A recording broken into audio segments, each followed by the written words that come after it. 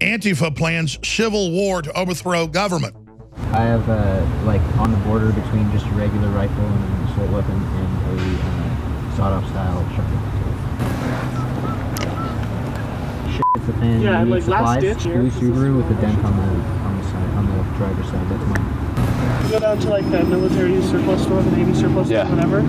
You can get like a K-bar for like 30, 40 bucks, and it's just a combat knife. It's a fixed blade, 5 inches or so, but it's just you strap it on your leg and you're good to go. I mean, this one's like tiny, so you have to really stab them the whole time. Shit's a fan. Yeah, and like last ditch is going to be Blue Subaru. Durham down here. And remember, a month ago, we had Mr. Hagman on, Doug Hagman, and he said, we're doing what Veritas has done. We have embedded off-duty and retired police officers and private detectives going to these meetings across the country, and they're handing out AK-47s, shanks.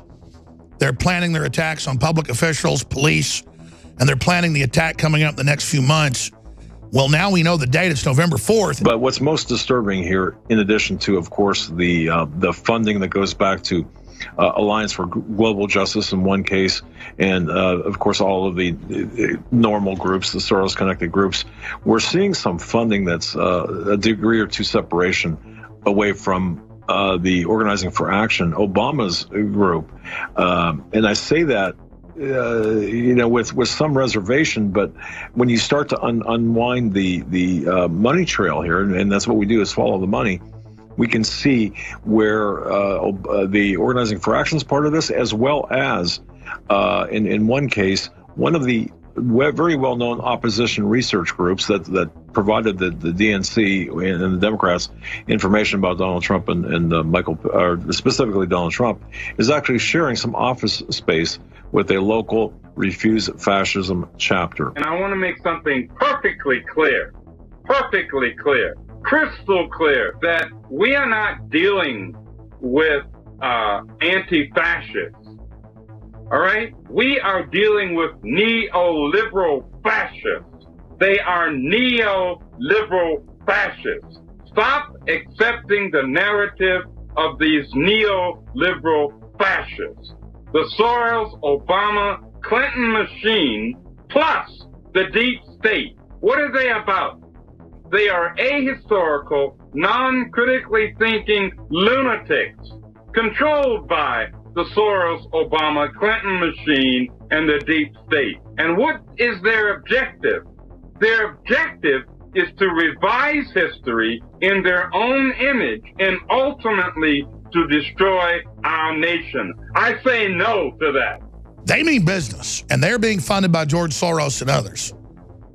And they think when a bunch of cops get shot in the back of the head, or talk show hosts get attacked, or more congressmen get shot, that we're going to roll over to them and follow their political correctness and their globalism and gut the country. You people got another thing coming. They estimated that they would have to eliminate 25 million people in these re-education centers. And when I say eliminate, I mean kill. 25 million people. See, we're winning politically, we're winning intellectually, and they want to overturn that. And they're hopping mad that the economy now is at 3.1, something they say can never happen again. And it's online at current growth rate should be a 3.5 by the end of the year. They don't know what to do. And Trump gets these tax cuts through, the economy is going to roar. And what are they afraid of? They're afraid of the cornucopia of the free market. And they're afraid of that, and they're desperate to break this country's will now. Mainstream media is dying. Democratic Party's dying. The Republican establishment's dying. Anti-establishment candidates are winning across the board. In every special election, Democrats are being defeated, and establishment Republicans are being routed by patriots. And suddenly, the numbers are coming in from black groups, Hispanic groups, and others. They're shifting to conservative or libertarian in massive numbers as the awakening accelerates. The globalists push too hard. So what's going to happen? They're going to go to the violence card, and they're going to go to the false flag card. This is it. Get ready. Let's go to Debit in Florida. Debit in Florida, you're on the air.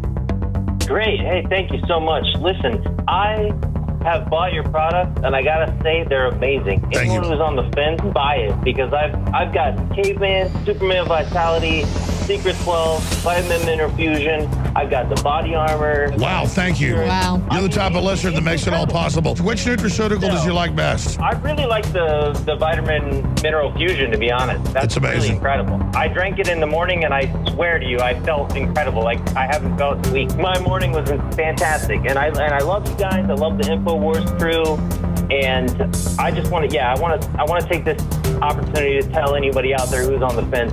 Just buy it. You will love it. I'm telling you, I've never bought a bad product. What you find in our news is the same thing you find in our products at InfoWarsLife.com. It's a win-win. InfoWarsLife.com.